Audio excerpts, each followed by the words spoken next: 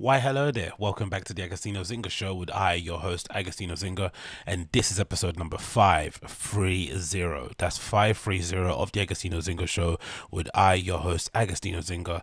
I hope you are well wherever this podcast is finding you. If you're watching or listening in the background via YouTube, make sure you like. Obviously at the end or whenever you like the show, make sure you subscribe if I've earned your subscription, and of course leave a comment down below.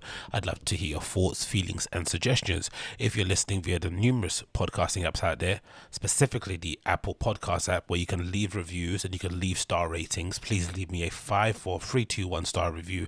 I don't care which one it is, just let people know that you're listening to it, that you're engaged. You know, if it's bad, if it's good, whatever, pop it on down there. I'm greatly appreciative of any comments, of any reviews I get on there at the moment. I think I've got about 13 or 14 last time I checked. If I can get those bumped up a few more, I would greatly appreciate it. And again, of course, support via Patreon is also more than welcome at patreon.com/AGOSTINHO. I've missed a couple of weeks. I'm going to have a bonus bit of content going up there. I'm going to have a little bit of behind the scenes stuff going on, not behind the scenes stuff, but stuff you're not meant to see at certain nightclubs. I'm going to be uploading it onto the Patreon. So if you want to see that kind of content, make sure you tune into there. And obviously the bonus episode of the show is going out this week too. I booked in a session at Pirate Studios. I'm going to do that on there as well. So if you want to hear a more cleaner sort of crisper version of the show done in a specific studio that I'm obviously going to pay for, because people are paying for the podcast itself on Patreon, so why not go that extra step to make that experience and make that whole thing great? Then definitely tune in to the Patreon show at patreon.com/Agostino. Get a bonus episode. You're meant to get one per week, as well as a bonus episode at the end of the month, which I'm obviously going to be recording. So make sure you tune in over there. I've already got, I think, 13 subscribers on there too.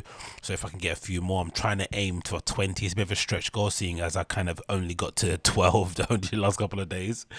So I've only got over 10, I think, in the last couple of months. So if I can get to 20, that'd be amazing. It's only £1, equivalent of £1. There's other tiers too, but the entry kind of tier is £1. There's about 100 of them. I think there's about 90 something of those left. So if you want to join in, definitely support the kid over there on Patreon at patreon.com/Agostino. You can find a link to that in the description below as well, wherever you're listening or watching to this. But anyway, enough of the plugs, enough of the begging and all that nonsense that DSP does. Let's just jump right back into the show.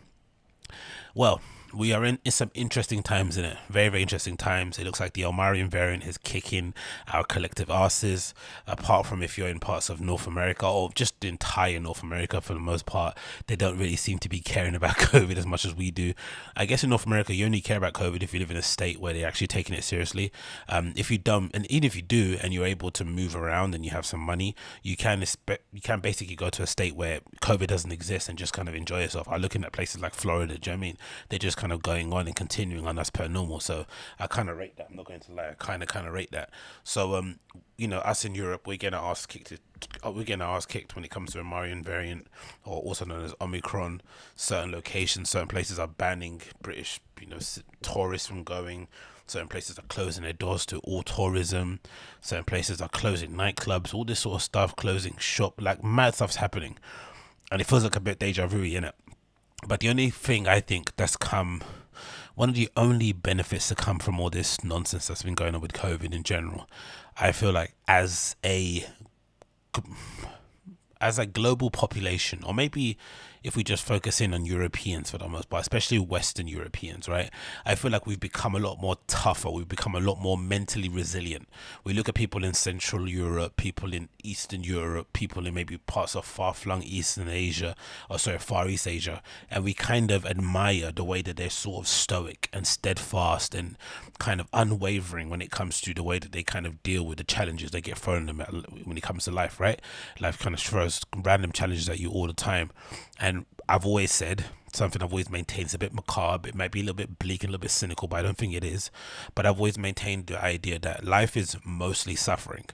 That's my basically, thesis on it. Life is mostly suffering, and really what life is your kind of, and a good life is basically your ability to withstand that suffering and to kind of be able to enjoy the small sparkles, the small flashes of goodness or happiness or joy that you will kind of feel throughout the entirety of your life. Because if you were to kind of jot things down and write them down in terms of your full year, you'd probably have a lot more, I wouldn't say negatives, but a lot more kind of hard moments that you had to kind of overcome than really jump out of your seat, run down the street naked, happy times. They don't really exist that way. People like to tell you that's the thing, and especially things like, you know, Disney, they'll sell you this illusion that life is meant to be some sort of fairy tale and everything ends happily ever after.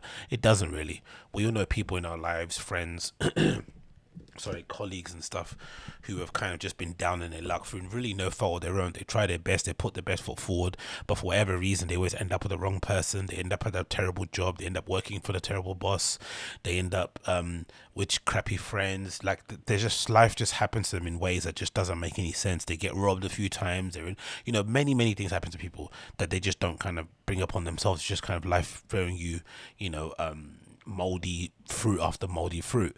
And I think, again, like I said, the only way to kind of combat that, and the only way to kind of make life somewhat meaningful or make it matter or make it worth kind of getting up in the morning for, is to be able to withstand it and be able to kind of condition yourself in a way that you can kind of withstand all that stuff. And it's hard, especially in this modern day that we live, this modern age we live in, with all these kind of, you know, luxuries that we have, technology, and just the comfortability in life in general.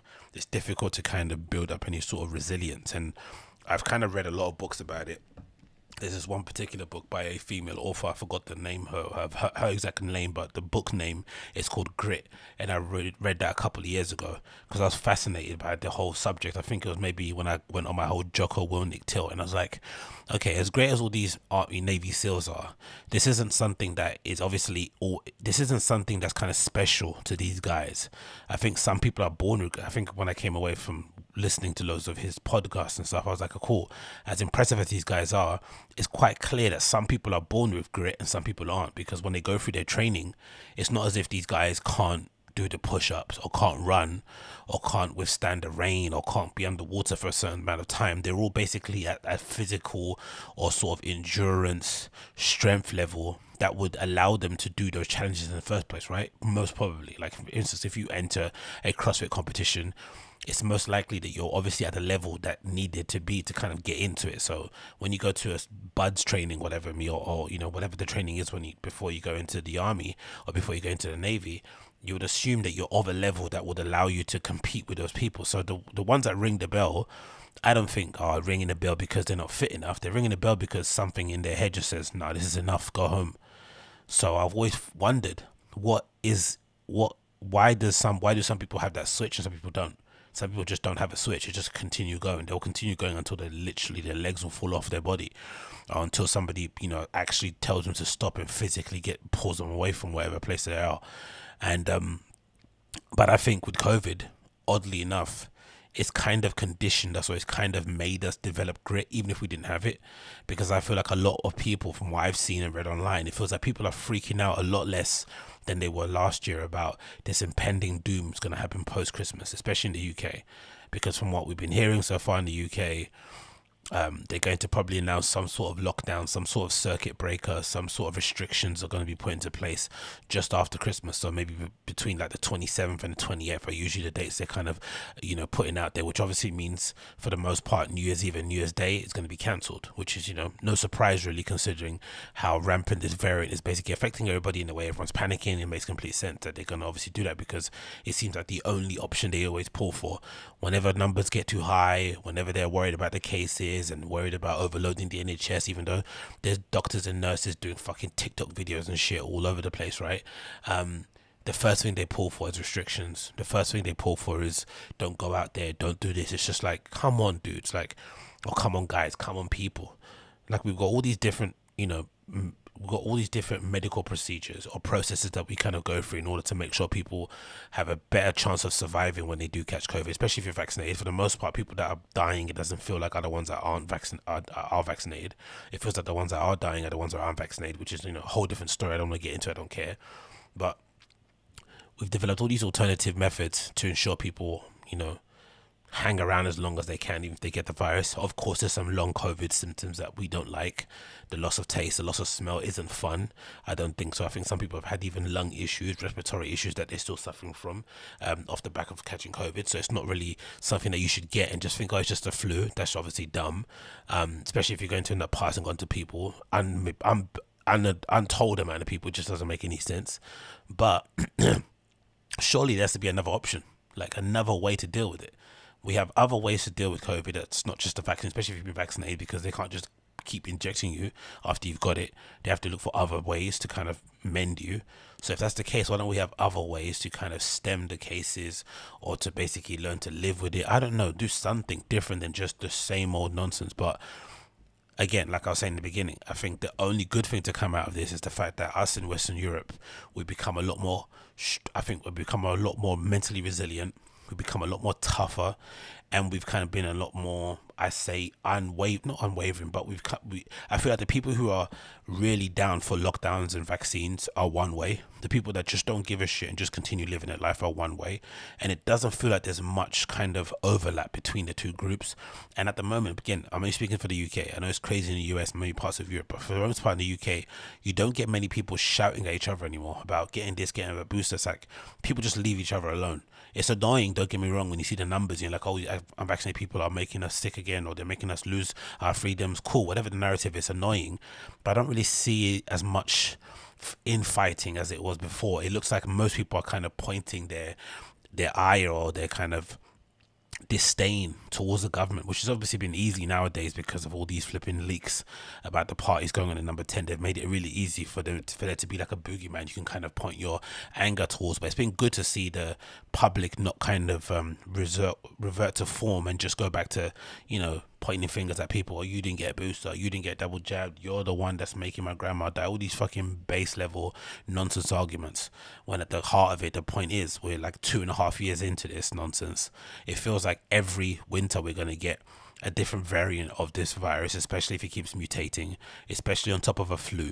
So why don't we put asking our governments questions as to why or how we can kind of come out of this and go to the next phase? Like, why aren't there questions where people are generally asking each other, hey, is there a date where I don't have to wear this mask anymore? What's the date? What's the date we're aiming for where I don't have to keep having a flipping hand sanitizer in my pocket? I don't know. There should be something that we're kind of saying in that regard that kind of gets us thinking about when the end's going to come, because it feels like this is a never-ending trip. Like I said, it feels like Groundhog Day. We just keep waking up in the same sort of fever dream again and again and again, and they keep doing the same thing again and again and again.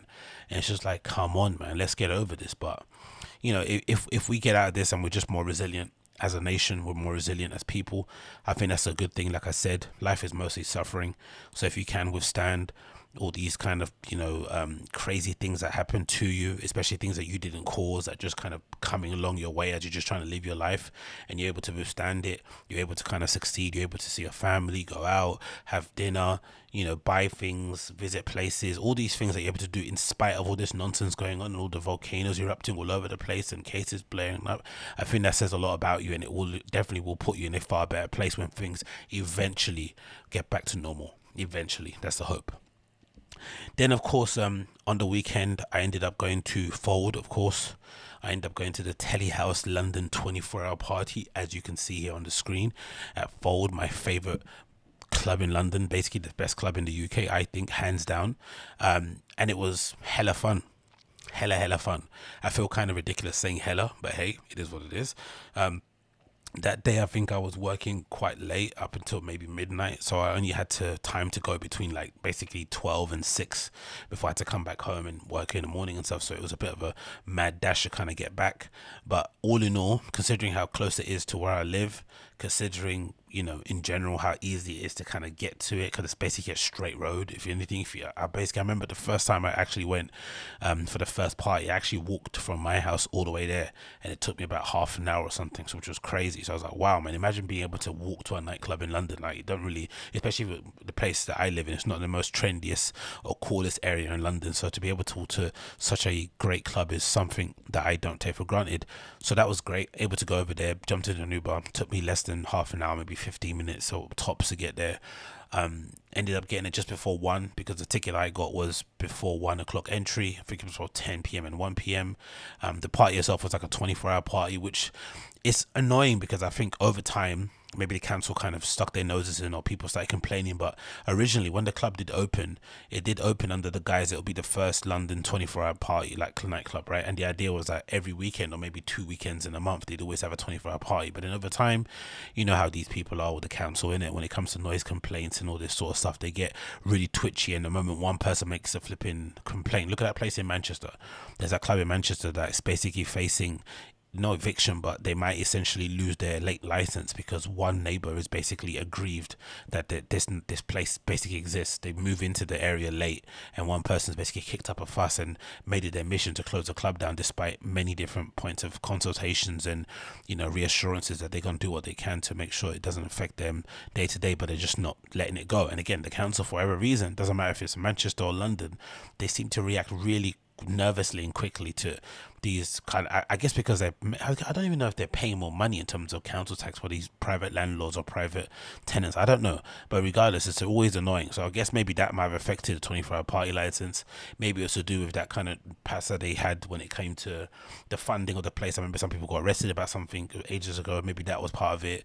I don't know. Something happened where it's not really, there's not as many 24-hour parties as they were in the beginning, but still, that aside, the fact that there's still, again, this is a thing, I think the unique thing about London is that even though we don't have the greatest clubbing scene in the world, especially when it comes to, I would say, yeah, it's especially when it comes to the vibe and maybe the kind of duration and whatnot, because it's annoying sometimes you go to a club at, imagine, normally I think the fold closes at 6 a.m. So if I would have left my house at 1, I would have only been in there for 5 hours maybe, all right? Or maybe 6 hours if I would be able to leave at 12. That's not enough time, right? You go to places in Berlin, you go to a normal flipping cocktail bar and you can be in there until 8 a.m. in the morning.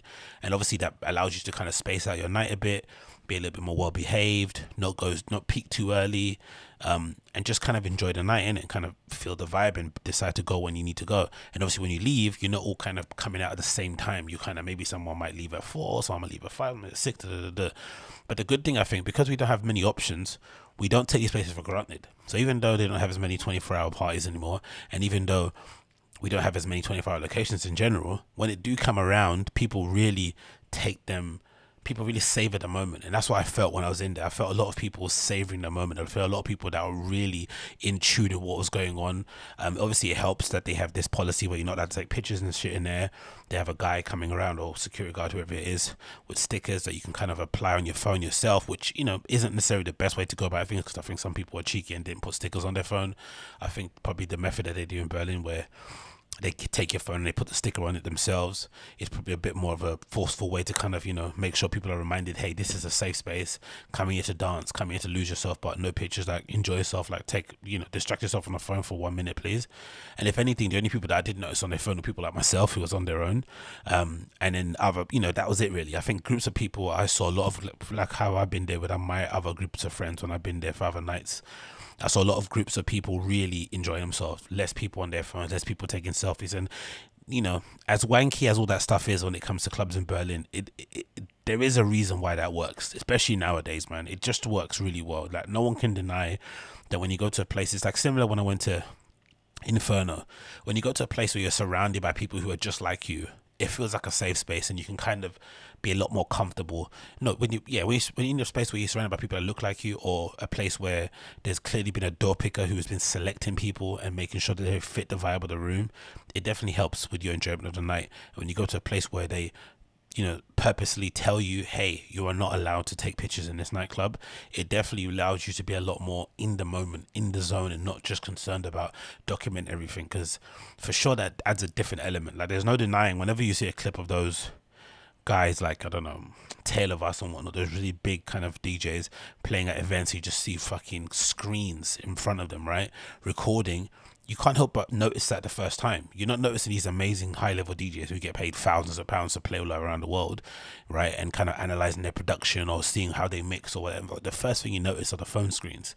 And I'm sure when you're there, the first thing you notice is the phone screens. It takes you some time to kind of get into the zone, but it's still probably a little bit of a bad vibe check, whatever, right? So that was obviously really, really good. I really enjoyed that element of it.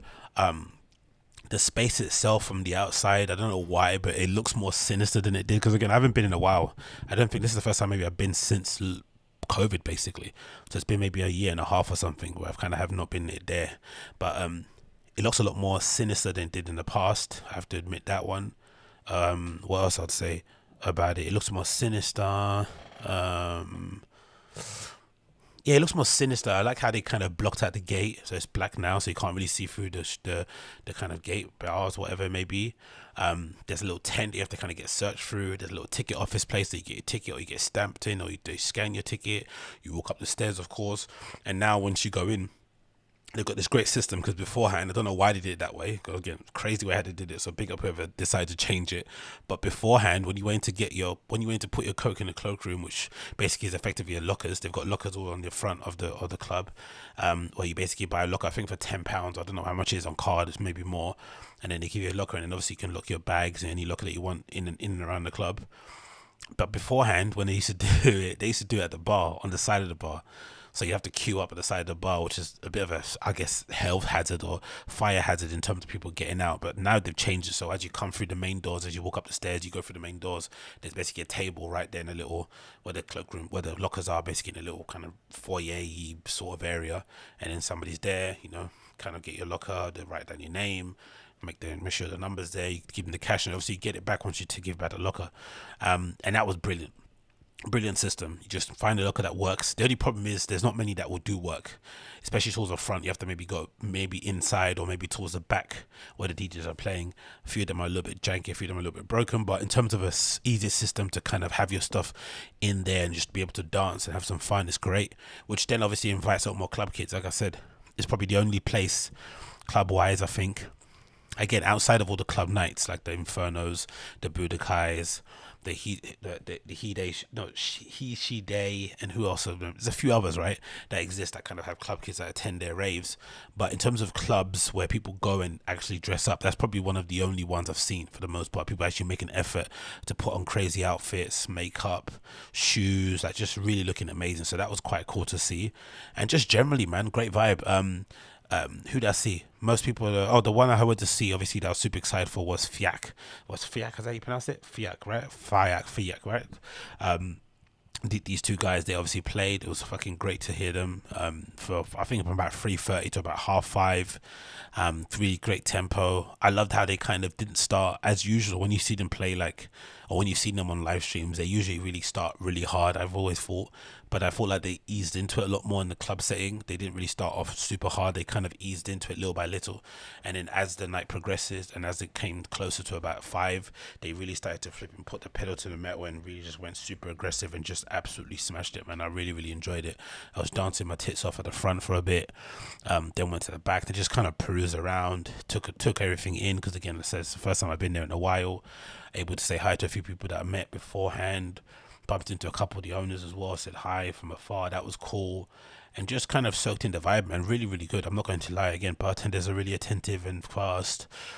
Toilets are easy to get to. Lockers are there. There's a good little smoking area. You can go out and basically unwind and sort of kind of take in the environment and stuff. Like, just really, really well done. Like, it's an easy space to kind of navigate. So basically it's square with DJs at the front, you know, smoking area towards the left. There's like a little, I think, green room sort of VIP thing towards the back.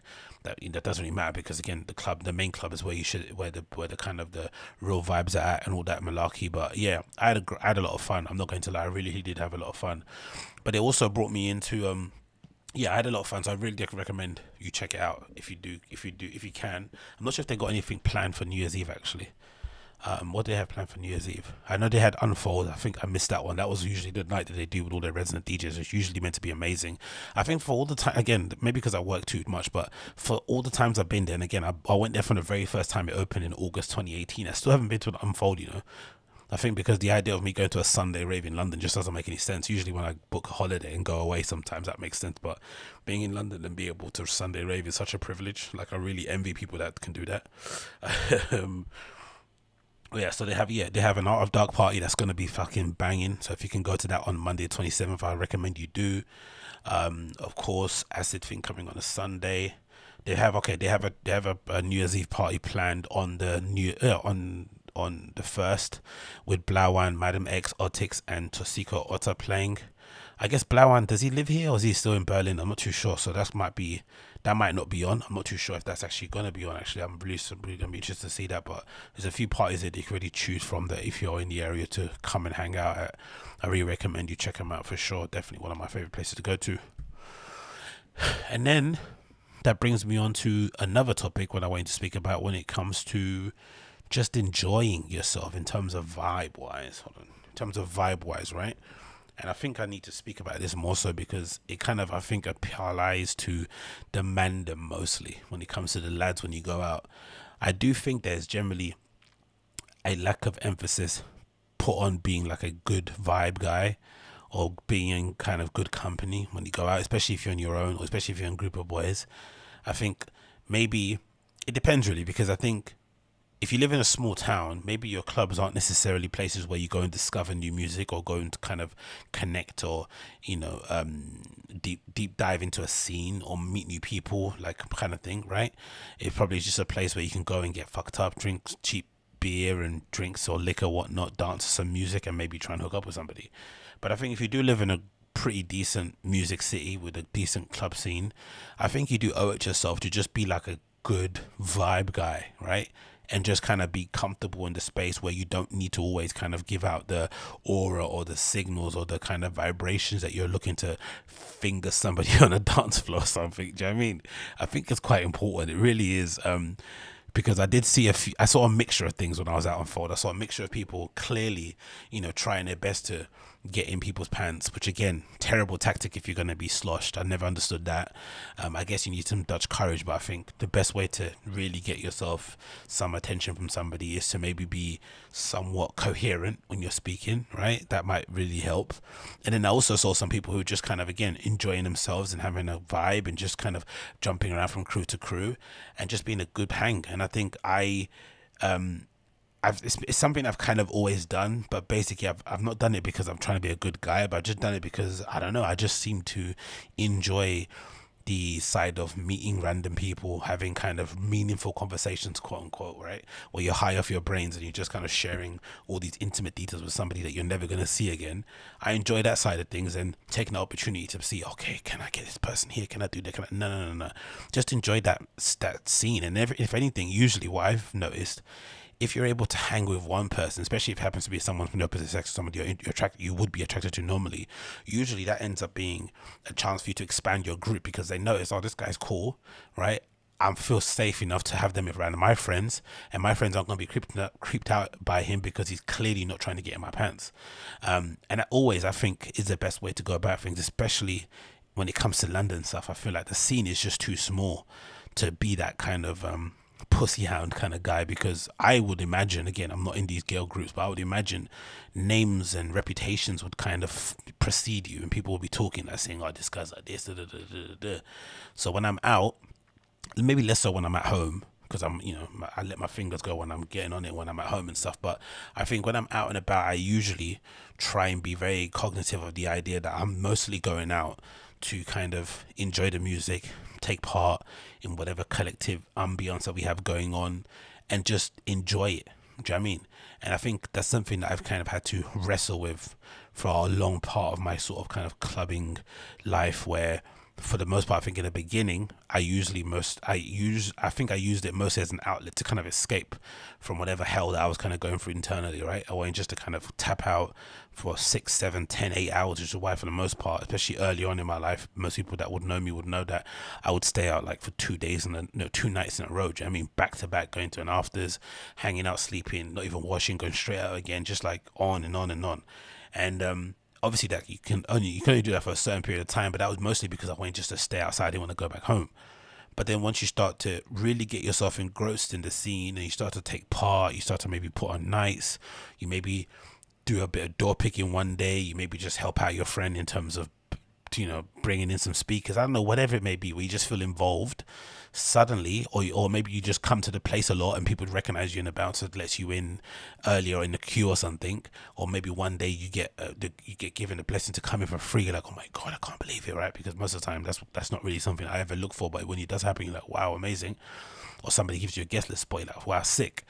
you don't really go there with that idea of like being that guy that's gonna go around start chasing people around. You know what I mean, chasing skirts around. It's not really a thing. You know what I mean, and it really should never be, because I think, like I said, I'm always kind of cognitive of the idea, or conscious of the idea too, that some people, no one's, I don't think we're all coming there for the same reasons, right? But I guess a lot of people are definitely coming in there to sort of kind of, I wouldn't say escape, but sort of lose themselves from what the reality is like. And if reality for them is getting chased around places, maybe for one time in their night they want to be, maybe if you know, you can maybe look from afar, but they just don't want to be approached by strangers. You know what I mean? They want to be maybe left alone. They want to maybe just hang out with their friend, whatever it may be. People just want to have that sort of vibe, and I think it's really important to be aware of it and just kind of enjoy yourself for the music side of things. And I think there's more to come. I think there's more to take out of clubbing, more to take out of going to different places and doing the whole techno tourism thing. If you approach it from that way, if you just approach techno tourism as an opportunity to go and, you know, get as many stamps in your pussy book as possible from different random European countries, and you're gonna burn yourself out quickly, you're going to have a bad reputation very quickly, and you're just not going to enjoy it. But I think if you actually go out and think, hey, I want to go to Munich, I want to figure out what all the cool labels are around here, the cool record stores, go vintage shopping, maybe go to a cool bar, dive bar, maybe hang out at the skate park, see the club later, whatever, do that sort of stuff. That's where you really get engrossed in things, and you start to realize what the scene's about. You start to maybe get a little bit more attuned to stuff and figure out who the people, who the movers and shakers are in different places. That's more, in my opinion, I think that's way more fun than the idea of going out trying to hook up all the time. It just doesn't feel, it just feels a bit of a waste of time. And again, maybe it's with age, I feel like, but it was nice to see not a lot of that energy involved. It just felt like people were just dancing, like having fun. And again, we don't get that a lot in London. Again, if you don't live in London, you're probably, oh, this is normal behavior. But I think in London, for the most part, you either get really dirty, kind of gritty, horrible, disgusting nights, right? Or you get really fun nights, but there's no real in between, it feels like. But this was a real good in between, where it was like, maybe there was some people doing whatever they were doing I didn't see because I was paying attention to the DJs and dancing, but it felt like most people were there for the party. They were there to enjoy. Again, it was a 24-hour rave. You could have left that the next day on the 10 p.m. It just felt like a nice time to be out and about, especially considering the location, easy transport links, great security, easy to deal with people in there when it comes to the cloakroom and the bar and stuff. It just made it really easy. So I think that's something to keep definitely in the front of your mind, innit? For some of you.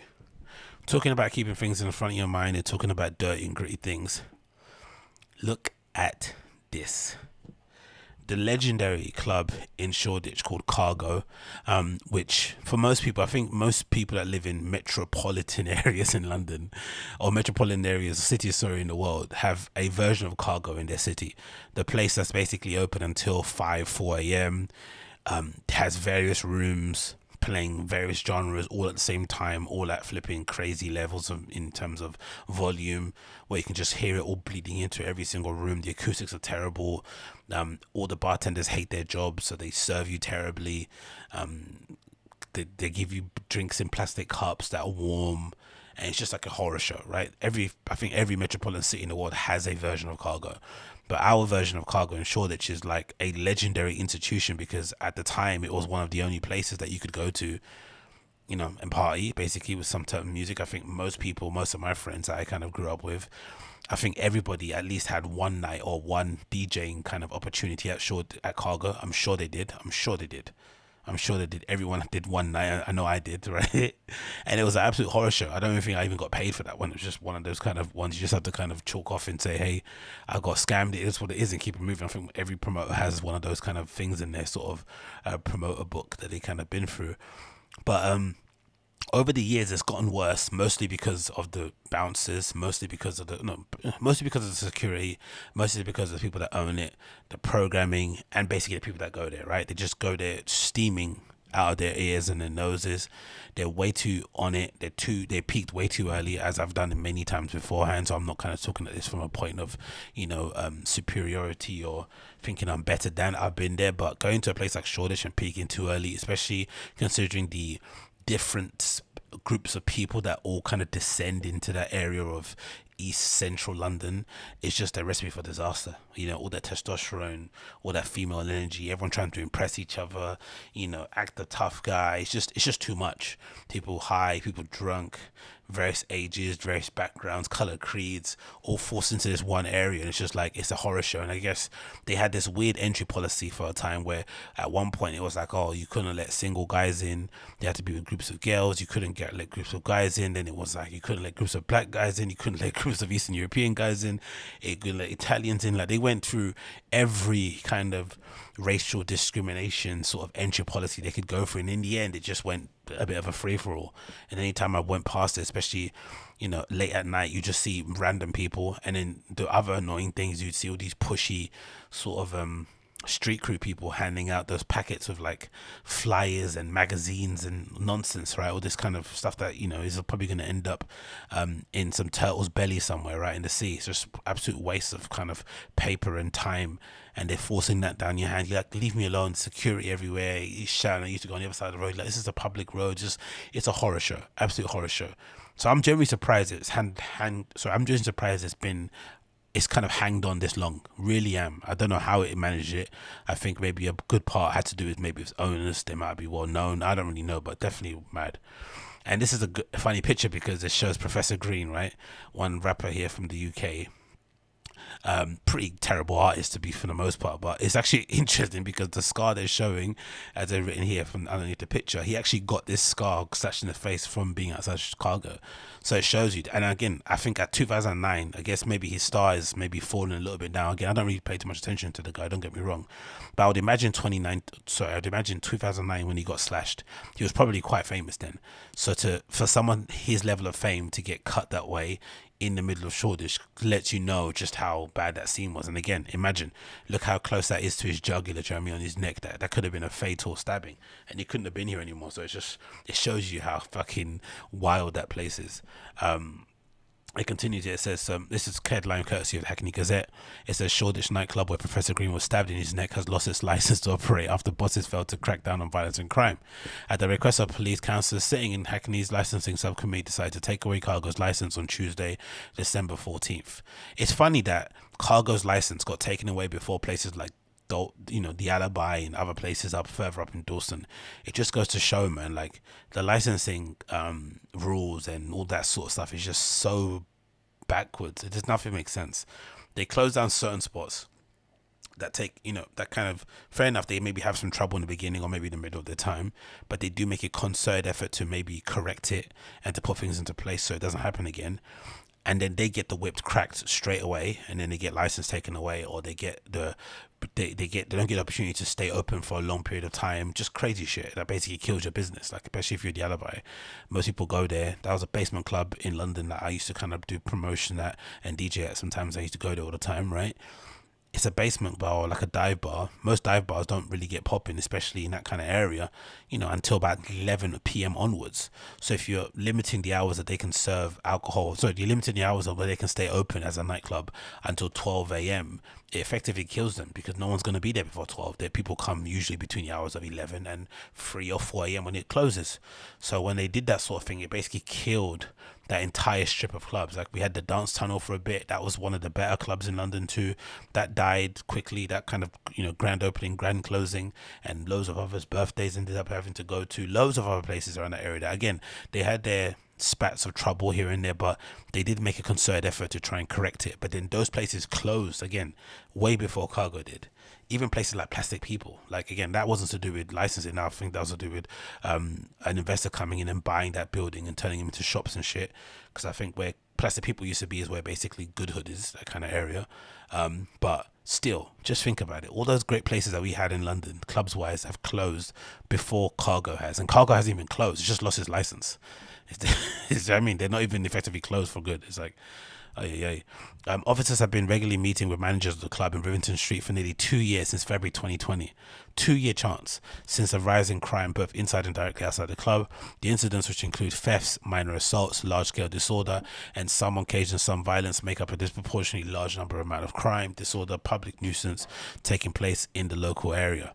Historically, rapper Professor Green, whose real name is Stephen Manderson, was slashed in the neck with a broken bottle in the club in 2009. He nearly lost his life and was prompted to get a large tattoo saying "lucky" over the 15 centimeter scar. More recently, levels of crime and disorder have continued despite the best efforts. More than 20 police officers have been stationed outside the venue on occasions, while at closing time, specialist police order officers have been deployed from other parts of London to control crowds leaving. Just imagine how much of a vibe killer that is to be out on a night out in Shoreditch, right? One of our nicer areas in London, near Liverpool Street, near Old Street, like all these little cool little places, Hoxton, whatever those places are, right? You're going to get some good munch, you're going to go get a cocktail bar, and then you want to kind of unwind and kind of dance the night away and go to Cargo. And then as you walk up, you see just bare lads, just massive amounts of kind of testosterone energy around. You see girls screeching all over the place, so you can't even spot where they are. Then as you're leaving, you then see flipping fluorescent jackets and police everywhere. Safety wardens, whatever, the street wardens, whatever they're called. You see those guys on those station bits where they kind of have a little kind of elevated platform where they sort of look at the street around you and stuff. It's just like, oof, CCTV everywhere, like Ubers beeping everywhere trying to get through the traffic. It's just an absolute horror show of a place to be at. According to Scotland Yard, it says no such resources are required for other single venues in the area, and the measures have come at significant cost of police force. Imagine, right? Imagine the mindfuck you must go through from going from places like a Jaguar Shoes to a Cargo. And don't get me wrong, I wouldn't imagine Jaguar Shoes and Cargo share many clients or share many patrons. I wouldn't imagine. Maybe apart from some girls, I might like the I don't know. Wouldn't imagine boys that go to Cargo like going Jaguar. But just imagine the kind of mindfuck it must kind of give you when you go from Cargo when you go to Jaguar Shoes to Cargo, and you just see the people that are there, the way it's organized. You must be like, oh my god, this is horrible. And they do a good job actually on that street. That whole street, they do a good job. It's like as soon as the clubs close, or when they're open, it's like a horror show out there, right? Kebabs everywhere, people, niggas on the floor, madness. Then as soon as the clubs close, in about half an hour, from the street cleaners to the people around outside the clubs, they sweep and make that place look spotless. So by the time you're coming back home from somewhere else at 3 or 4, it looks nothing like what it did previously. It's just pretty cool how they do that turnaround wise. Most of it's to do with the private tenants around. They don't want to piss them off. Last I heard, people like Mishka Barton and shit from the OC lived around the corner, so I'm sure those people put the pressure on them to keep it clean. It continues. It says in August there were 20 thefts and 8 violent incidences at the club. In August, 1 month. Now, comparison, the venue with similar capacity at the same area saw no reports of theft and just 2 incidents of violence. And a pattern which the Met said had begun repeatedly, consistently. So that obviously shows that the club took no heed to the warnings. They didn't put anything in place. Maybe it was the bouncers, letting troublemakers in. Maybe it was just the staff not caring, whatever. They didn't put anything in place that would dissuade or kind of prevent those people from coming, and they still were allowed to kept being open. Again, you have to blame the council people a lot. And again, I wonder who owns it. Maybe it's somebody famous, but just think of all the great clubs we lost before Cargo eventually ended up having to come to a screeching halt. Inspector Andy Durant thanked residents from Hackney and Tower Hamlets who supported the application to have license reviewed and attended the hearing. So basically, he's thanks all the snitches. The management of Cargo Club did not address key concerns frequently raised by the police. The committee's decision as a result of those repeated failings. So yeah, they're done, man. They're absolutely done. Cargo is finito. And to be honest, I'm not gonna shed a tear for them, because it legitimately was one of the worst clubs in London. And it's really sad too because of the location. It's such a great location. Where it actually is under the arches looks pretty cool, especially with all the graffiti that changes all the time. Again, location is great in terms of getting there and going home. It should be a better club, but again, acoustics wise terrible, layout wise terrible. The staff clearly hated their jobs. The drinks were garbage and really they overcharged you on the drinks, which makes sense with a lot of clubs there, but they didn't even take any care, attention in cocktails. They're just all garbage. The music policy was dog shit. Like, everything about it was terrible, really, really terrible. So, it's not a surprise that places like that. Again, look at all these videos, man, of just hordes of people just stampeding. You can't even see that's actually a road, you can't even see the road. People just, that's usually, again, that's not a good way of kind of looking after your club space and stuff. Most places, especially if they're in a busy area, this would always have somebody making sure traffic is kept moving, the road is clear, just to kind of appease the neighbors, or to make sure your club doesn't look like an absolute zoo. But look at this, mad, isn't it? Absolute mad pictures on CCTV people are seeing. Is there comments here? No, there's not, but yeah, is there comments? Yeah, there is. No comments. Okay, I guess people are gonna say some mad stuff on there, but yeah, Cargo's gonna close soon. Let me get a tissue before I continue here, because hay fever is attacking me as per usual. Next on the list here,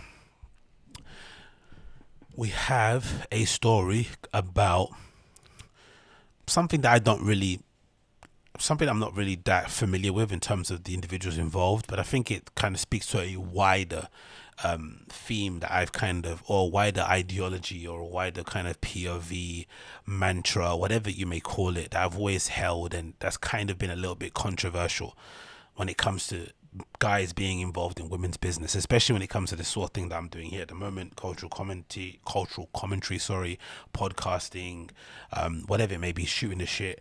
I just think there's, maybe because the gossip when it comes to kind of female-led sort of stuff is a lot more juicier than stuff that you might see in culture. Maybe it's a lot more harder to kind of get involved in terms of researching the topics, having knowledge of the topics, being able to speak about it, maybe off the cuff, whatever, maybe a bit more harder than speaking about topics that concerning with, if you go on a date with a girl, should you pay, all this sort of shit. Like, it's just the same old regurgitated bullshit.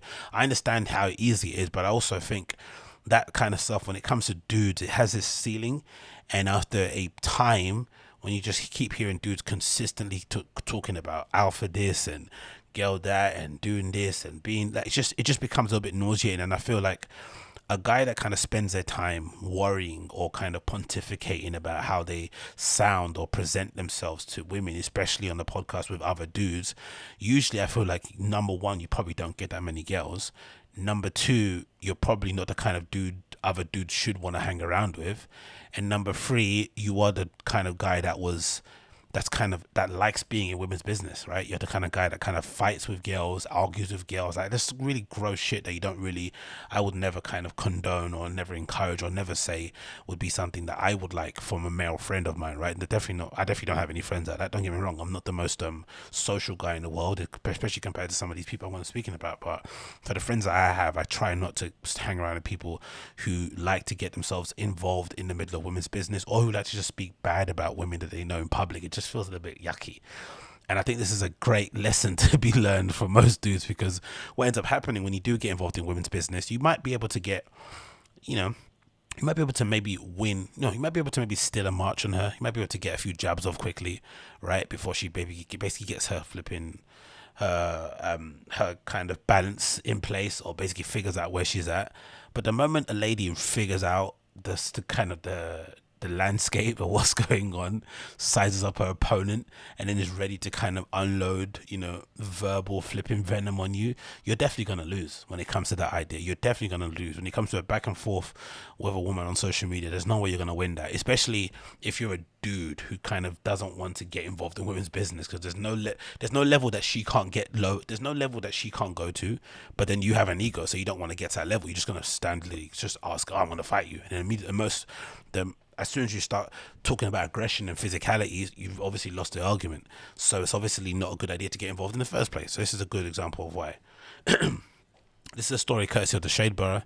It features an influencer called Breeny, claps back at a comedian called Kojo Amin for accusing her of being broke. Now again, I don't know any of these people, but from what I've seen, it feels like the girl won. Like, she won very, very easily. And again, it was such an unnecessary beef from what it looks like, because it feels like they were friends maybe beforehand. They maybe some had some sort of cordial relationship. Maybe they were hooking up before. I don't know. But it did seem that they were cool. So for it to go this left is really sad, because, you know, like I said before in previous shows, you know, the older you get in life, especially if you become successful, it's really difficult to find real friends, right? It's really difficult to find people that you can legitimately spend time with and you enjoy their company. So to come to this sort of place in life, this level of success, and to finally find out people that you maybe thought were somebody you can maybe spend maybe 10-20 years of friendship with later on in the life, are somebody that kind of, you know, have been plotting your downfall in the background. It must be somewhat weird to kind of reconcile with. But anyway, let's go through the slides and you can see what the argument was about and how I feel like the girl absolutely destroyed him. And again, it's kind of deserved again for putting yourself in women's business, so stay out of that if you're a dude. This is a screenshot basically I've got on screen that features Breeny basically putting a text over an image that shows, I guess, one of her friends sitting with this comedian guy called, what's his name, Kojo, Amin, and they're somewhere, I guess, in Dubai, judging from the scenery and judging what she's talking about. And she says the following: "Is this you at Kojo, Amin? Lying through your fake teeth of views?" So number one, she gets that. This is the thing I've always said about women when it comes to attacking men.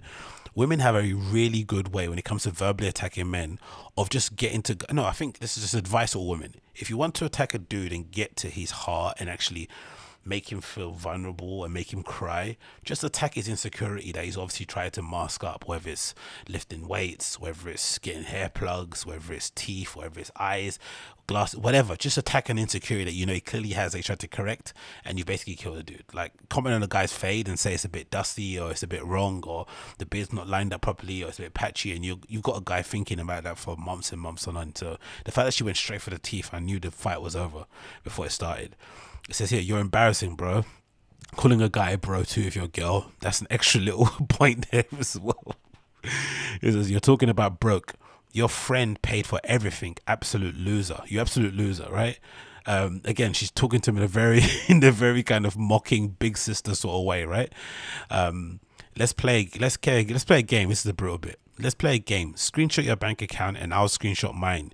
You record your house and I'll record my penthouse, you absolute bellend. I love it. English insults are the best. Me and Nyasha was laughing at your poor friend being used by you to pay for everything. The friend, I'm not sure if that's poor, if he just got like a you know, a bit of friendly fire there, or if that was basically her just describing he was poor. I don't know.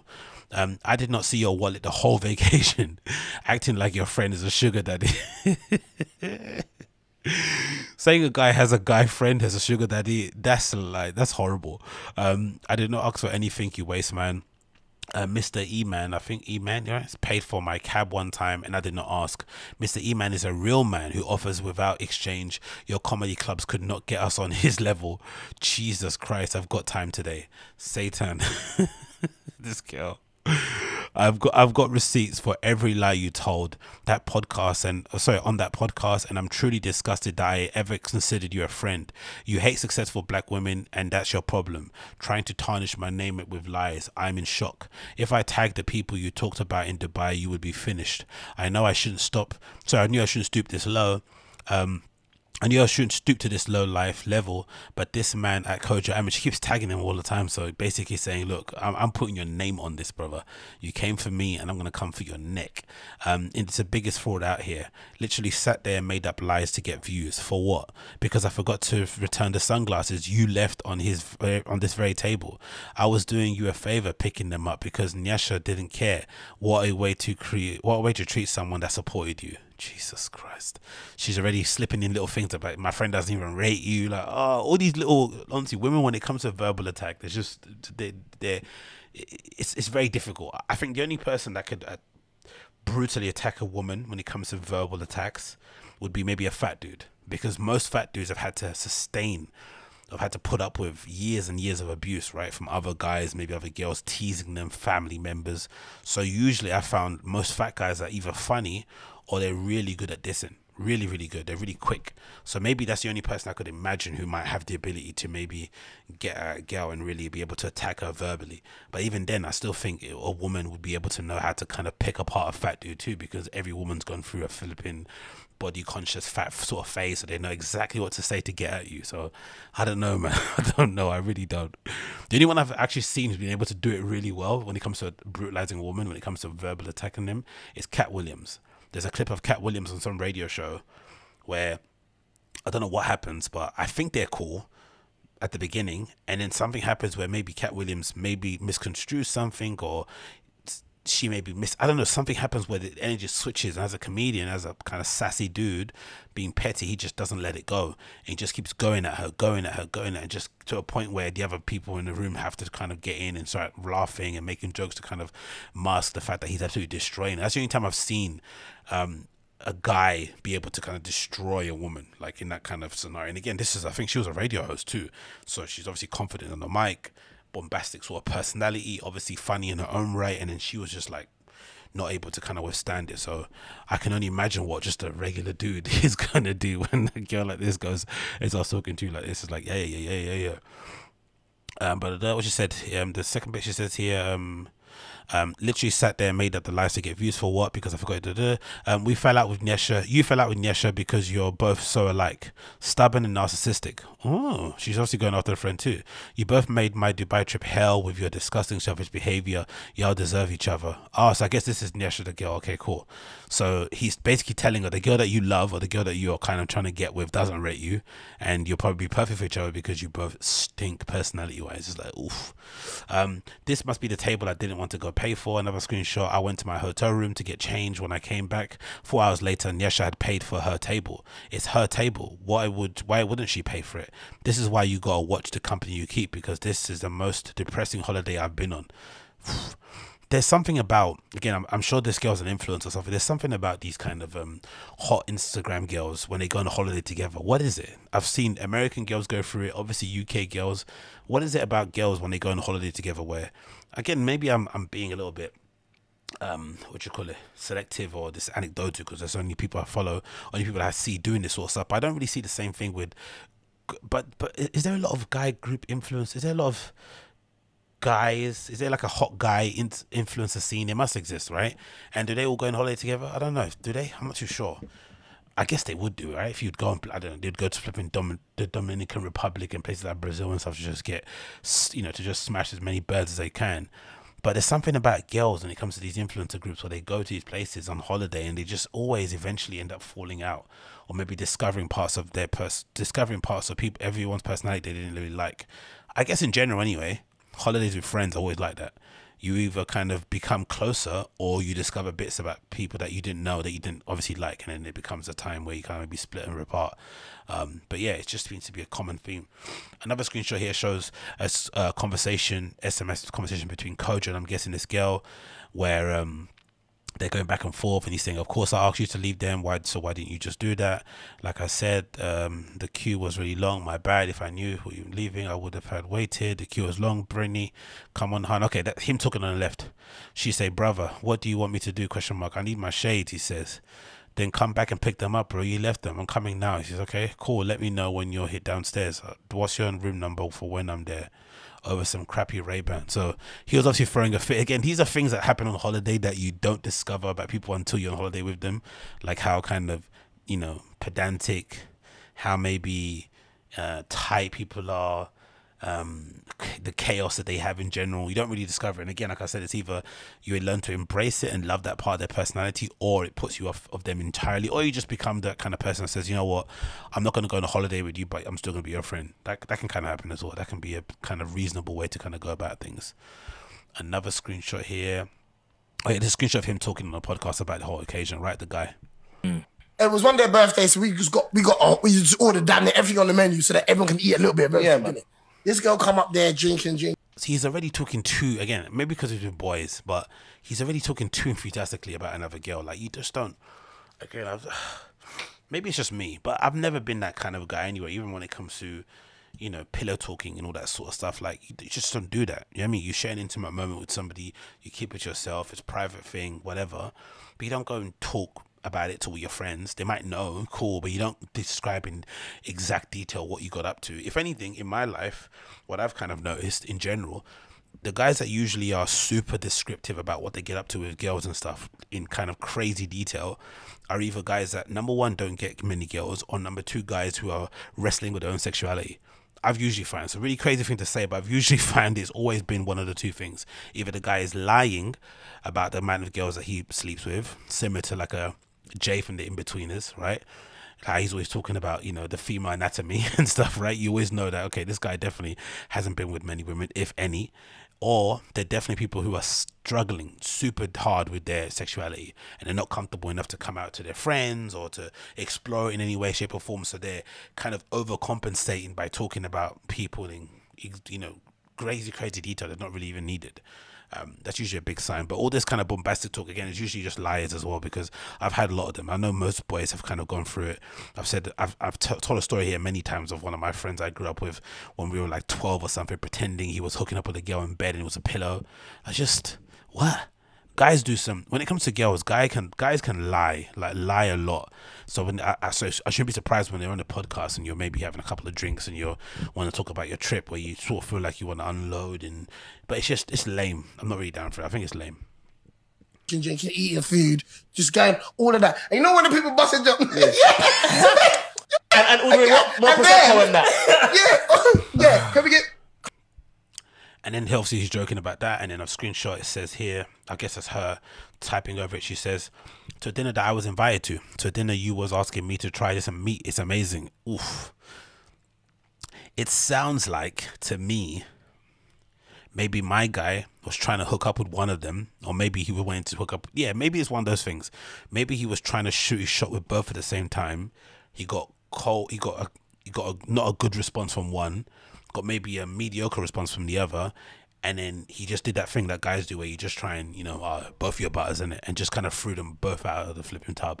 Maybe in that regard, I don't know, but it's a bit mad, isn't it, that you'd go from throwing out those kind of mad innuendos to then suddenly you're on a podcast bad-mouthing somebody. It says here, to a dinner Nyesha told me to go to and have fun. Just because I've fallen out with him doesn't mean you can't go have fun.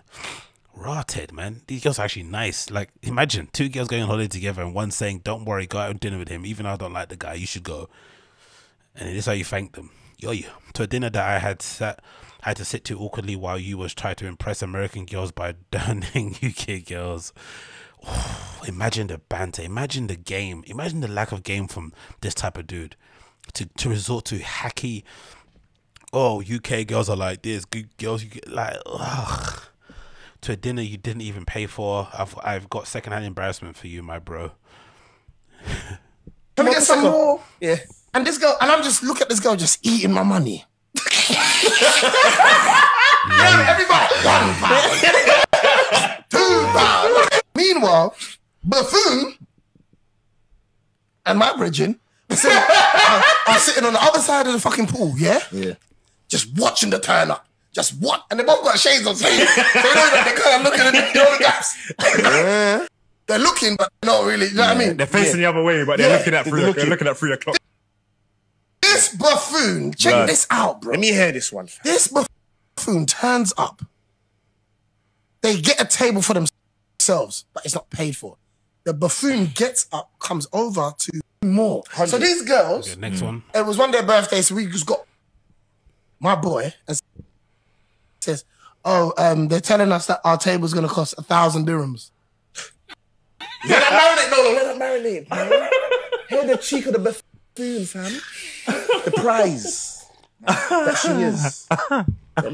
I'll repeat that. They're telling us that it's going to cost 1,000. Maybe they're telling us. Again, I don't know these people. I don't know this podcast, what the name of the thing's called. That the rap party, right?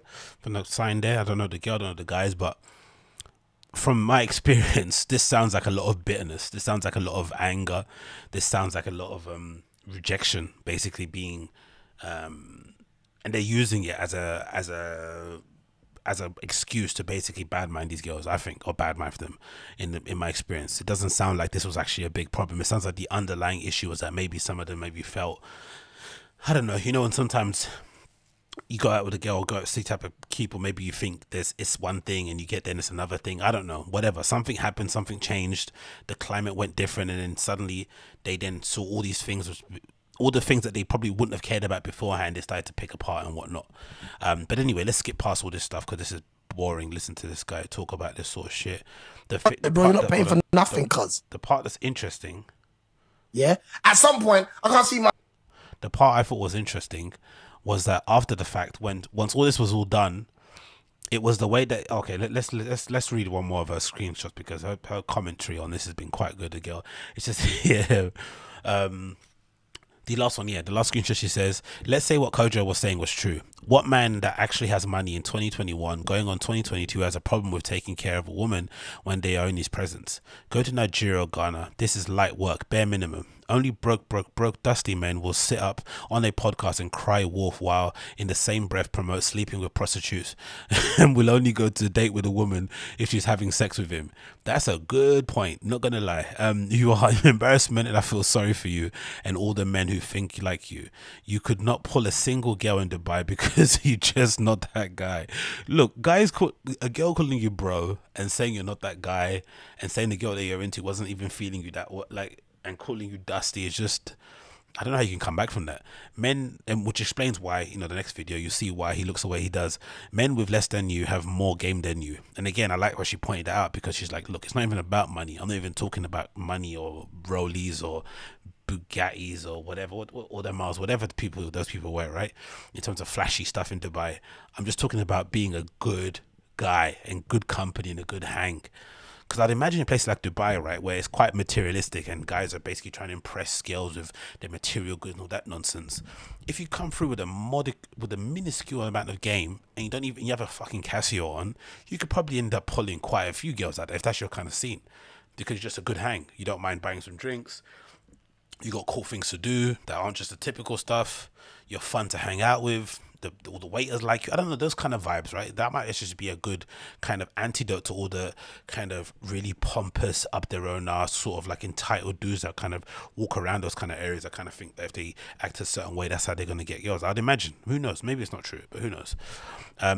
You have an angry and dark spirit about you, and you're not the guy I met a few years ago. Please see healing and restoration because you are bleeding over people who never hurt you.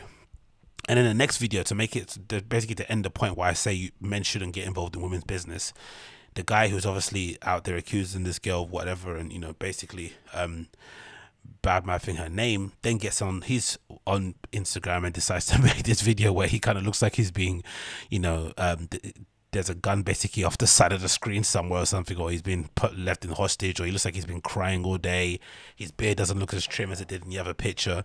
He looks a bit more dour. He actually looks I think she mentioned his age. He's like 40. He actually looks more his age here than he did on the other podcast. So in the space of however many days or weeks, he's aged like a flipping, you know, like a fucking avocado, which has been mad. And he's got a completely different tone. This, again, keep in mind, if you're listening to the audio version of this only, this is still the same guy that was talking earlier about seeing this girl eating my money, right? This is the same girl talking with that kind of vim. Now hear how his voice sounds. Hilarious. What's going on, people? So, obviously, there's been a lot said about my name this whole day on the blogs and a situation that I originally brought to light a couple of weeks ago. Man's voice went mad octaves in that one little 5-second clip already. I'm doing this video because I've taken time to kind of think about my actions on the podcast, and looking back at that moment and watching it back again. There's a lot of things that I'm not proud of, and I regret doing it. One of them being bringing something private to the public. I was very, very, very angry at the situation that I spoke about. What are you angry about? You know, something was happening with my friend, a close friend. What's going on? One more and then we'll end it. So obviously, there's been a lot said about my okay. then watch it happen kind of thing, and name how this it, whole day on the allow it. blogs. and Allow it. Come on, just let me play this one video, couldn't please. just sit there and watch it happen, kind of thing. And how it left me feeling wasn't really good. So I reacted instead of responding. And I went on my podcast and I just put something that was private out there publicly, and I maybe could have addressed it publicly, but I was so livid that I didn't do that. Those that do know about me, those that do care about me. Anyway, no one cares. But anyway, the point is, if you're a dude, stay the fuck out of women's business. If you have a problem with another lady, be a man, pull her to one side, speak to her, especially at the time when it's happening. Because, you know, usually I found if you want to get into an argument with a woman, try and bring up something that she did a minute or 10 seconds before. It's always going to end badly. Try and address it at the time if you can, in a calm, reasonable way. If you cannot, do what most guys do and just suck it in and internalize the pain and take it out on somebody else. That's what most people do in their walk of life, because they know it's not going to end well if they get into some sort of verbal spat with a female, even if it's your sister, if it's your mum, if it's your girlfriend, whatever. You know it's always going to end well. You're never going to come out of it looking well. And especially on social media, especially in these kind of scenarios where you're an influencer and you're a cultural commentator and stuff, you're going to end up looking like an absolute bellend, as the girl mentioned, or donut, or a wallad, or just a waste man in general, man. Like, again, I've never been a fan of it. I think all those guys that talk about women's business too much, they've always got a common theme in them. There's a lot of moistness, a lot of kind of H2O, a lot of drip, a lot of like drippy, not in a good way, about them. Like, look at the sidemans, look at this guy, like, they're all the same, they're all cut from the same cloth. Yeah, it's not even worth even commentating on even more any longer. Don't get involved in with women's business. Don't. Next on the list here, I want to talk about an interesting development courtesy of RA. It looks like 11 Berlin clubs and promoters have started legal action against a dancing ban that's been instituted in Berlin, right? And I think the Berlin Senate tries to be a little bit clever when it comes to the dancing ban, right? So they put this dancing ban in place in a way to basically protect themselves from any kind of, I guess, legal action from the clubs, or any kind of bad, I won't say bad, I won't say bad response, but it was an interesting approach that they tried to do, where instead of closing the clubs, they said, hey, you're going to ban dancing, but you're still allowed to open, but just no dancing allowed. So effectively what would happen, all these clubs would have to turn into tabled clubs or something, right? To basically stop people from dancing on a dance floor, which is flipping insane. But that's what basically they wanted to do, because they didn't want to ban the clubs, because I guess, if I'm not mistaken, maybe during the first lockdowns when they actually banned clubs from opening, there was another court case happening, maybe another case lingering. So maybe this is the way of maybe avoiding having extra cases kind of latched onto the side of that. But I guess now things have obviously changed. So this is courtesy of RA. It says the group includes clubs Ost, KitKat Club, and the legendary DJ Paul van Dyk. In Berlin, clubs and promoters are taking legal action over the city's largest dancing ban. The 11-strong group, which includes Club Ost, Insomnia, Matrix, which is a terrible bar, but, you know, again, a kind of an integral part of the clubbing scene, I guess, there in Berlin. A7, KitKat Club, Revolver Party, Soda, Bock Club, I don't know how you pronounce that one, and trans legend Paul van Dyk submitted the appeal to Berlin's administration court last Thursday, December 16th, for support from the lawyer Nico Harting. It's interesting, there's a lot of other clubs missing from this list, so I guess most of them maybe got cold feet, didn't want to piss anybody off in the Berlin Senate, because maybe they've got favorable deals and stuff. People maybe look the other way about certain things, but still, these are pretty heavyweight names in terms of putting together a case. It says here, as a quote, out of the clubs into the private parties, said Harting in a statement on his website. The dance ban is unsuitable for infection control. I definitely agree with that. Harting and the group want the ban to be lifted by December 30th at the latest. The organisers have invested heavily in the preparation of New Year's Eve parties and sold thousands of tickets. Reads the statements. Oh, if they can do it before December 30th. Oh my God. There's risk of failures in the millions. The Berlin club scene, which is already badly shaken by COVID fears about its future. Yeah, it's interesting, because I never understood all this approach when it comes to clubbing in Berlin, dealing with COVID. Because if I'm not mistaken, part of the conditions of opening the clubs up was for them to install no, certain clubs to reopen at the time was like ventilation systems. I remember reading they had some sort of state-of-the-art ventilation system that they put into place to allow the club to open. Most clubs were basically very stringent or very kind of purposeful in the idea that you had to have a vaccine passport or a lateral flow test. But if anything, I think most places basically said no vaccine passport, no entry, apart from some warehouse events, whatever it may be. I know those are spiking cases earlier on, but for the most part, it feels like people in Berlin have basically kind of come to grips with the sort of internal wrestling that you have to do, where you have to decide, okay, we're in this bad situation, we're now in the pandemic, and if people literally, and if the only way we can keep these clubs open, the only way we can allow ourselves to have some sort of fun, and obviously again a large part of that scene is an actual industry where people have actual careers that are centered around nightlife. So if they want to keep them, the only way to do it in a safe way is to ensure everyone's vaccinated, everyone's got a booster, or everyone's vaccine passport, right? That's the only way to do it. It's no other way to kind of get around it, and they've agreed to it, and that's fine. And for the most part, everyone was okay with it. Look at Berghain, right? Like, people were queuing outside for 7-8 hours when they were short-staffed, and okay with it because, you know, that was the way you had to get in with the vaccine passport, all that stuff, scan in, People were okay with running through those hoops. So to come to a point where you're going to ban dancing, or you're going to close the clubs as a way to deal with the infection control, doesn't make sense. We're doing it here in the UK too, probably soon. I've just never understood it. Clubs and bars too, restaurants, you know, most of these places have great ventilation systems, mostly because of health and safety regulations or fire hazard things you have to put into place. So the ventilation system is pretty decent. Most times, especially look at the information or the stats kind of given to you in terms of actual places where people catch COVID, they're usually not in clubs and restaurants and bars and stuff, which is again an interesting thing that people don't really like to look at too tough. And I just think in general, they usually, it feels like, just do the club closing thing as a sort of, it's mostly just a symbol. That's what they do. Like, hey, we're kind of dealing with COVID. We're treating it seriously. Here's how seriously we're treating it. We're going to stop dancing. We're going to ban the clubs. That's kind of how they're doing it. It's more of a symbolic gesture as opposed to this is actually going to stem the flow of COVID, or it's going to diminish the cases, or it's going to save people's lives. It doesn't really do anything, really. Most of those things doesn't do anything for the most part. This is the kind of unfair and sort of difficult thing you have to come to grips with. Maybe, just maybe, this is something we have to live with. Maybe, just maybe, the people that are passing away are just unlucky in that regard, and maybe there's just other options out there that we maybe have to kind of try to explore.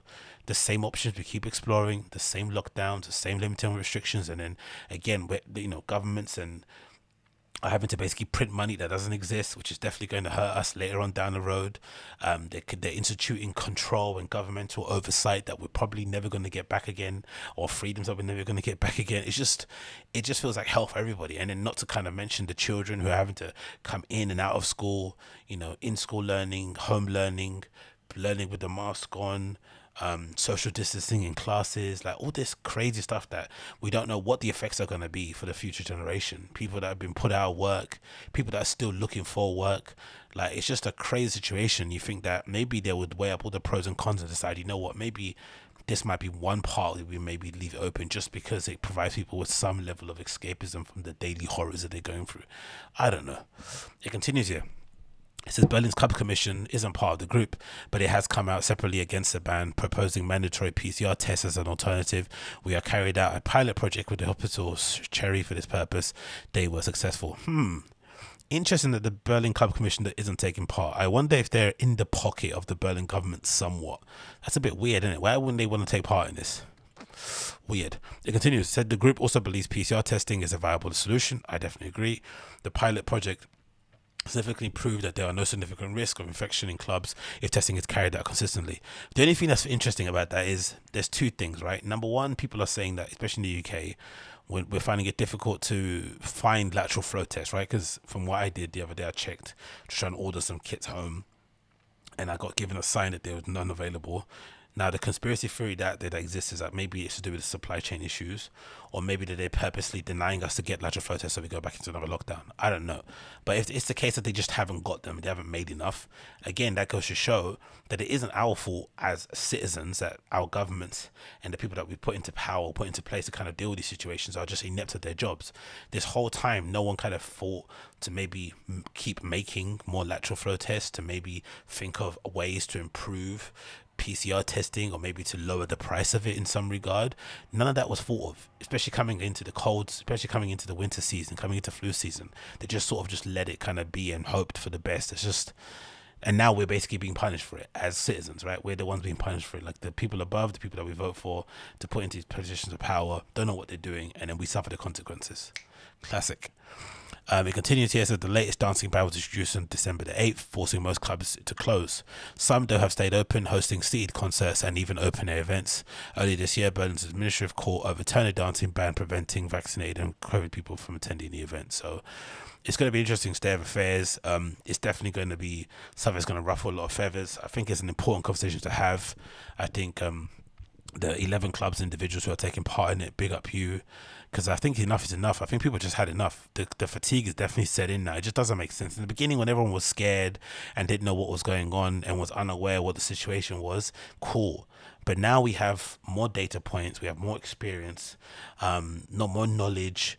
Like, come on, let's go with another option. There's definitely some other option to kind of deal with. And also maybe just look at the data. If the data doesn't support closing of a whole industry because of a rise in new cases, maybe don't close that whole industry, because the effects of it are just far reaching, especially when people think of it, like especially when it comes to clubs. I've seen from what I read online, again, I don't own a club or whatever, but from the stuff I've read from owners and stuff, it's one thing closing a club, but then reopening it takes maybe longer than closing it. It's just mad, right? In terms of getting the supply chain started, stock, staff, are they around? Do they still want to work? Like, I think even one place, I think it was Blitz Club in Munich, right? The owner basically said that's one thing he's suffered. He's kind of not been able to recover from, right? And I guess imagine those kind of clubs, right? Those kind of bespoke, kind of niche, you know what I mean, right? Those cool clubs. I'd imagine part of the reason why they're so cool is because the people that work there, they kind of basically, they're part of the fabric of that place. They make it what it is. Without the people, it's like, who would bother going there? So when you lose those great people that made the club what it is, and you can't replace them because people just generally don't want to work in clubs anymore, they're kind of being put off or they're scared, whatever it may be, it's hard to basically justify staying open sometimes. It's like we have half of the attendees, the stuff that I love that made the club what it is aren't here anymore. Like, if DJs, depending on what location they're in, maybe not able to fly in to come and play. Like, it's just a shit show of a situation. So 2-week lockdown, a month lockdown, for some people it feels like, no, it's okay, but the lasting effects of it are just, they're far reaching, and something that you probably don't recover from very quickly. So it's good to see some people taking some action and deciding, nah, enough is enough. So let's see where that goes, innit? I'm really interested to see how that kind of develops in the next couple of weeks as well, especially if they do it before December the 30th, because I've still got a holiday booked for that. I'm taking a holiday off from work. If I can be able to still go, like, wow, that would be a result. That would be one of the biggest results I've ever had in my life. Legitimately be able to go there last minute. They'll come on the first. But if I can't, no problem. I said before, I'm going to definitely record a DJ mix. I'm probably going to do maybe 6 hours or so. I'm going to record that and probably premiere it on my channel. So if you're around and you're in and you want to dance about, then definitely check that out. I'm going to put that up very, very soon. I'll have one coming, I think it's on the 24th or the 23rd of December too. I've got to kind of figure out what the date works best, but there'll be a little pre-Christmas one happening as well. So definitely check that out if you're around. Definitely check that out if you're around. Next, of course, maybe let's move on from that one because we've spoken about that a bit. Oh, let's talk about this though. This is courtesy of Mixed Mag. It said the Netherlands extends lockdown, continues a ban on nightlife. So again, just our neighbours actually across the pond there, kind of. It says here the Netherlands has entered a strict lockdown for Christmas due to concern over the spread of the Omicron COVID variant. That means a partial 3-week lockdown. Again, they put a time and date on it, but again, these things, from what I've seen, they never open before the end, and they usually stay open after the kind of the end, quote unquote. So that's always kind of a bit of a misnomer when they say 3-week lockdown, because if the numbers aren't right, they're just going to continue. And usually it's very unusual that they kind of stop it, in a 2-week mark. It doesn't happen. That means a 3-week lockdown that the country entered in November has been extended, and nightclubs must remain closed. Non-essential shops, hairdressers, gyms, bars, and other public venues are now closed. Crazy, isn't it? Like, imagine just open, close, like these whole swaths of these industries. Just because I remember someone reading, what did I say? I think I saw on a forum, someone said people don't think about hairdressers and people that work in beauty shops. I forgot what it is. Maybe it's in UK, because I think furlough only applies to bars, or I don't know, some industries and not others. And I think some people basically saying that people don't realize the knock-on effect closing clubs has on all these other industries that basically rely on it, because people going to the gym, going to get their hair cut, going to a nail salon or whatever it may be, are usually going because again, you want to look good, but maybe because they want to go out somewhere. So when these places to go out aren't open, the need to go to those places to get yourself booed up isn't there anymore. And of course, those people are reliant on those clients coming in, right? And without that constant kind of wall-to-wall bookings and staying in until 8 p.m. sometimes, you kind of find it hard to pay your rent. You're going to find it hard to pay your bills. So the knock-on effect is brutal for some people, man. It's absolutely brutal. It continues, it says, schools are also closed until January 9th. Fuck me. While other lockdown measures will remain in place until January 14th. So if anyone's thinking about going to fucking, what's it called? What's that place called, man? I've got that rave is called that they do over there, Deckmantle selectors and stuff. I'd guess if you haven't already, try and get some sort of refund guarantee on your hotel or on your flight or something, because this doesn't look good, mate. The new restrictions come into place December 19th, including the rule that only 2 guests will be allowed per household, with 4 guests over the Christmas period. According to the BBC, Prime Minister Mark Rutte said that these measures were unavoidable. Rutte broke the news in a conference on Saturday and said, "I stand here tonight in somber mood, and a lot of people watching will feel that way too. To sum it up in one sentence, the Netherlands will go back into lockdown from tomorrow." So at least he's actually being somber about it and not kind of celebrating and using it as a point to say, like, I'm telling you off for being bad and shit, because some leaders are doing that. Early in the day, people rushed into shops to do their Christmas shopping with the reports that new measures will be introduced. Imagine working retail there during that time. People living in Netherlands are used to being urged to stay at home, as events are not permitted other than funerals, weekly markets, selling groceries, and professional sports matches with no spectators. Crazy, innit? Absolutely nutty state of affairs, man. I can't imagine how grim it must feel to be in those places right now. It must be absolutely hell on earth. I can't even imagine. Then we're gonna end it, I feel like, with what's a good thing to end it with? Maybe we should end it with this. Yes, end it with this maybe. So this is courtesy of the Joe Biden podcast. And it goes, of course, some of you guys will know I'm a huge fan of the podcast, or I was a huge fan of the podcast. I still think it will go down in the podcasting Hall of Fame if ever that was a thing, maybe in the future. It provided me with many hours of entertainment, especially when I was working in some shitty jobs where I didn't really like where I was at. To be able to put your headphones in and kind of be transported into a different world with people that you felt like were your friends. You developed this weird parasocial relationship with them. You laughed at all their little inside jokes, their mannerisms, all that cool stuff. They had some really cool commentary when it comes to talking about music industry and culture and just stuff in general. It really was, again, one of my kind of go-to places to listen to a podcast, especially considering the length, right? They usually did anywhere between 2 to 3 hours, so it kind of covered loads of chunks of time, 2 times per week, with the addition of Patreon stuff towards the end. But as with all kind of great stuff, sometimes it comes to an end. And unfortunately, with this podcast, when it comes to Joe Biden podcast, it was like it was avoidable. The end was definitely avoidable. I feel like Joe Biden definitely got a bit too big for his breeches, as they say here in the UK.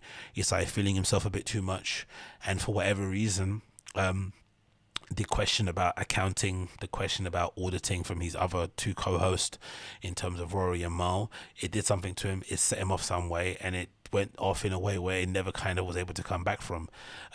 Again, there's many more details involved in the story, but overall, that's basically what led to the kind of demise of the podcast. The 2 other guys asked for the accounting. They were kind of, a little bit disillusioned with how the podcast was going, maybe worried about the money, maybe concerned about the deals that maybe got fumbled, the fact that they weren't on Spotify anymore. I don't know, something changed. They asked questions, and you would imagine as a leader, as somebody that's meant to be in charge, as a boss, because I think, again, Joe kind of did a lot of performative things after the fact in terms of reminding everybody he was in charge. My name is on the flipping, on the cover. This is my show. I'm the main guy. Without me, this thing, all that sort of stuff. Cool. Let's say you are the main guy, but if you are the main guy, you should recognize why your show is successful. Your show isn't successful because of you. It's successful because of the dynamic with all of them together. Parks, Mal, Rory, Ian sometimes chiming in, Savon in the background, Scream Man, all those guys contributed to it. And for whatever reason, he didn't think they were that. He didn't basically value their contribution, or didn't think they justified the level of questioning that they were asking. Whatever his point of view is, I don't agree, but I guess that's basically where he was coming from, which basically what made him kind of get angry at them also for asking questions.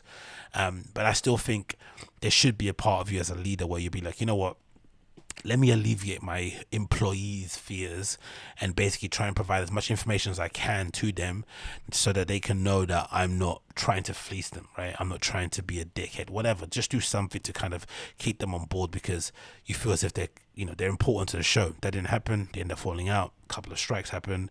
He replaces them with some other guys, Ice and Ish, who are doing a reasonably okay job. But again, I don't listen to the show anymore. Mostly out of, I won't say principle, but mostly out of kind of, I would say, I kind of feel like maybe as a fan I got lied to. Maybe that's why I don't listen to it. Because Joe sold us this one idea that he was this kind of, he was this ambassador. He was the kind of guy that was fighting the fight for the creator, right? And he obviously, because of his terrible reputation in the industry, he was sort of like the underdog, people that everyone sort of counted out. And I guess we all kind of saw ourselves in him, the fact that he was such a fuck up in some respects, right? We all kind of have versions of, we probably have various levels of fuck up in us, or maybe we have aspects of his personality that we kind of relate to or see in ourselves. So maybe with myself, I kind of saw it as a betrayal, because it felt like you sold yourself as this one guy, and then the moment it came to kind of holding your guys down, or holding your team down, or doing everything that you basically speak out against that the industry does to people, you did the exact same thing the industry does. Because what he did was exactly what Spotify would have done to them, what a big other production network would have done to them, what a label, whatever, right? That's what it felt like. It felt like he turned into the man, quote unquote, or the industry, or the culture vulture, whatever the kind of boogeyman or the Candyman is called when it comes to that scene. And I just think since then I've just never kind of recovered from that kind of the betrayal. And every time I hear his voice, it just annoys me, right? I just kind of turn it off. It just pisses me off, the entire thing. So even though the show, from what I've seen in clips with Ice and Ish, is still good, I guess it's listenable. It's nothing close to the magic that they had previously. And I guess you could even say the same for the Rory and Mal show. The Rory and Mal show is okay. I listen to it here and there, but again, the magic that they had with all three of them, all four, all five, with a supporting cast, you just can't replicate it with them kind of not together. That's why they were stronger when they were together. But for whatever reason, Joe didn't agree with that. Cool. But the main crux of it feels like, was a Spotify issue. They were one, if I'm not mistaken, Joe Budden podcast was one of the first sort of like podcasts they signed up on Spotify. And if I'm not mistaken, also the other part of it too, I forgot which comedian it was. Maybe it was I forgot her name, but there was another comedian who they signed up at the same time. So they had like a slew of podcasts they signed, and I think the comedian podcast, the female comedian, she was kind of the marquee name that they had in all the articles on Variety and stuff. And the Joe Budden podcast was something they kind of mentioned after the fact. So what made it sweeter for fans and for Joe Budden is that we were able to kind of collectively kind of, tell all our friends, share the show around. They obviously did some good marketing bits and pieces, interviewed some cool guests, had some very great viral moments out of that show. But over a short period of time, they were able to basically, eclipse everybody that the Spotify basically thought was going to be the number one, and turn into be the number one listen show out of those shows that they signed. So clearly there was a good relationship in the beginning, right? Because they obviously were doing well. Those kind of platforms, if they're doing well, they want to reward you. But I don't know what happened between then and the end, but something changed. They ended up kind of falling out. Joe Budden ended up doing what he always does and eviscerate Spotify live on air. They all said some very disparaging things about the streaming platform, to be honest. Even Rory and Mal, they also got involved because I guess they felt a bit aggrieved because, again, maybe they didn't have the information, but whatever. But Spotify was a big part of the story of the Joe Budden podcast and why it kind of went awry and kind of fell off the face of the earth. And then, of course, in protest, when they kind of weren't getting paid anymore from Spotify, they decided to obviously jump off the platform and take the podcast exclusively onto Apple, Google Play, I think YouTube, and then Patreon. But it wasn't available on Spotify for a long period of time, which made sense. Again, you're not getting paid for it, cool. But it was a stand that he took, like a moral, ethical sort of stand, right? We're going to do this because we feel like we're getting shitted on. They're not treating us right, cool. But then suddenly, they're now on Spotify all of a sudden. And mostly they're on there because of Joe's fuck ups, right? Joe got involved in that sexual assault kind of harassment case with Olivia Dope, an ex-host of See the Thing Is podcast with Bridget and Mandy. That obviously then led to them losing the sponsorship they had with Square. Is it Square Cash? No, Cash App. Sorry, right? It's Cash App. And of course, that I guess was being able to hold them down and pay a lot of people's salaries. The Patreon money obviously can't cover everything. The YouTube money probably can't cover everything because not all their videos, I'm assuming, probably get monetized or not fully monetized. I know some of mine don't, and I don't talk as much. I don't talk about as many racist topics as they do. So obviously, the only natural thing that they had to do was obviously come back onto Spotify because they needed to be able to have a place where they can demonstrate that they have the numbers, listeners, you know, in order to kind of leverage that opportunity to get other deals in other places. And obviously, if you're not available on Spotify, it kind of limits the amount of marketing, advertising ability that you have for other things. So business wise, it makes sense. But I think if you did all that rah about being on Spotify and you basically found out your friends about it, jumping back on it again and then kind of using it as a chance to kind of giggle and laugh and make it seem like it was all a joke is a little bit disingenuous, and again just shows how kind of detached I feel like the people that do the show are from the actual fans that listen to it. They don't necessarily, they probably don't care, fair enough, but it just feels like they're completely different people than what we kind of started out listening to them being. And I guess it makes sense because I guess most content creators, when you follow them over a period of years, they start off being one thing, like they're dusty, they're just figuring it out, and then as time progresses and they get more, they become more successful, they become a little affluent, maybe they start feeling themselves a bit more, they let the success and the variety and deadline articles get to their head, and then suddenly they turn into the person they always hated. I don't know, who knows, but let's play a quick clip of Joe Budden and Co explaining why they're back on Spotify. Some of the people want me to explain why we uploaded to Spotify last podcast. Oh, did we? I didn't even know we did that. I didn't even know that. We did. No, that's dope. Oh, all right. Typical, isn't it, right? Typical Joe Budden podcast experience. None of the people that work on the show knew the show was back on Spotify, even though they're all getting paid for it, even though they're all claiming a salary or collecting a salary, from the Joe Budden podcast. And it's their business to know, even though Joe will tell you it's not. They all didn't know it wasn't back on Spotify. I guess in some respect he'll say it's not their business because it doesn't affect their money. But just nothing changes, isn't it? Really, nothing changes. Because You gonna tell them? because we wanted to. Yeah. What the fuck? Ta-da! We can do that. Imagine Parks chiming in like that. You know what's interesting too? The Parks sort of again, I kept saying his name like Mal did. His decline or the reputational damage that he suffered off the back of that breakup is just something not a lot of people could either write in it. You could never predict it. You understand if he suffered the reputational damage because he maybe fell out with Mal or fell out with Rory in the argument and they picked a side, but just because of his capping and his sucking off of Joe Budden and the fact that he clearly loves Joe more than anybody else in that team, because obviously he's probably known him more in terms of their work they've done together in his music career, but the unapologetic capping that he did for Joe Budden, the getting on his knees and just sloshing him off, it's just gross, isn't it, to see another man do this? It's like, especially considering Joe's track record of fucking people over. It's not as if Parks is not aware of it, he just chooses to accept it, basically, and not basically complain because I guess he's getting paid and I don't care, as you said famously, right? I don't care, I'm getting paid. What a tosser. Yeah. Welcome to independence. You can do what the fuck you want. Yeah, you're not used to that. They used to being told what they have to do. Right. It's a little different. I thought that was like the obvious answer, but I'm a dick. And I'm trying to not be a dick. I'm trying to be less of a dick heading into 42. Why? Well, I'm either trying to be less of a dick or I'm certainly trying to clear all the people away from me that thought I was too much of a dick. Reasonable. Listen, no weirdness. Cool. That's logical. If I'm a dick, then go away. It's logical. Take that. Some of them did. Yeah, they did. That's a good little jab at the end.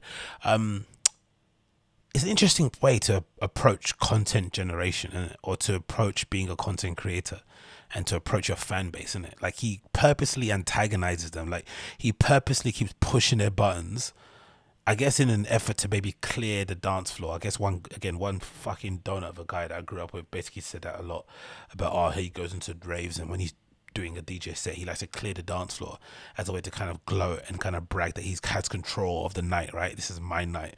I'm playing the music. So in an effort to kind of dictate what the terms are on the dance floor and you don't tell me what to play, he would purposely play like stuff that people wouldn't like, or stuff that only that he would like, that's going to be divisive, maybe R&B, maybe jazz, whatever it is. And then that will clear the dance floor, and then he can then start playing the stuff that he thinks people would like. It's like, why are you punishing people for coming out and having a good time? Same thing happens to Joe Budden when it comes to the podcast. It's like, we are fans. Some people, again, like myself, I didn't even like the guy before he did the podcast. I thought he was a bit of a prick. Then the podcast comes out, and I think, oh, this guy's pretty decent, right? He wins me over his personality because I get to hear more of him. But then over time, you get to understand why people in the industry had whatever they had to say about the guy, why he was, how he was perceived in the industry. And he seems like he just keeps poking the bear, like just keeps teasing them. And again, maybe most of it has to do with Rory and Mal more so, and less to do with the fans. Maybe there's still some unaddressed things they need to deal with, but I just don't get the antagonizing and the kind of probing and picking at the fans in that way. It just seems odd, especially for people that were legitimately on the journey for you from the beginning. Like, I was there from when it was, I'll name this podcast later. Do you know what I mean? I was there from the very start all the way until obviously it's in, its recent end, and now it seems everyone's kind of gone their separate ways and stuff. But it's just a bizarre way to treat content generation. I've never seen someone do it. I remember even when the breakup happened, Joe was purposely antagonizing people, going on Twitter and retweeting things and saying, yeah, I'm done, I don't care if you leave, like just being a dick. Like, I didn't get it. It was just like interesting. Like, wow, what an interesting way to approach content. Like, you've never seen that, where your fans are telling you you're being an arsehole and you're like, yeah, I am. And what? Like, are you gonna stay or are you gonna leave? Like, it's like, interesting. But I guess, people stayed, but it hasn't really worked out in general because, look what's happened. They've lost deals, they've lost sponsorship, or maybe they don't have any sponsorship, maybe they're not getting, I don't really know. They've had to jump back on Spotify and make it seem like it's not an L when it clearly is. I guess you could argue, we were always going to come back on there anyway. We always kept the door open, but the way they spoke about Spotify, the way they spoke about the people that work there, the way they made it seem like it was a racial issue, like, they tried to slightly Jussie Smollett the story. They tried to slightly Jussie Smollett it. Tried to make it seem like, they weren't getting the deal because they were black, and it was come on, man, come on. And then now you want to get back on there and make it seem like it's just because we're independent. Like, absolute, you know what I'm saying, man. You know what I'm saying. But yeah, what else? I think that might be it for now. I think that might be it for now. I think that might be the podcast for now, because I think I'm about 2 hours in and it's already late. So thanks so much for tuning in as per usual. It's been the FJAAK Show, episode number 530, I think. If it's your first time checking out the show via YouTube, you know what to do. Smash like, hit subscribe, leave a comment down below. If you're listening via the podcast app, of course, leave me a 5, 4, 3, 2, 1 star review. If you want to subscribe via Patreon, please do so at patreon.com/Agostino, and you'll see the show again very soon. I'm going to record another one tomorrow, another one again. Loads coming out this week. Obviously, I'm going to bang out loads before Christmas break, because I don't want to obviously be recording all across Christmas. Maybe I will, because I'm addicted to this shit and it's fun to talk about crap like this all the time. But if you enjoyed the show and you liked what you heard, then thank you, I guess, for listening. That's much appreciated. I'm nothing without you guys, so thank you again for listening, and I'll see you guys again very, very soon. Take care and be safe.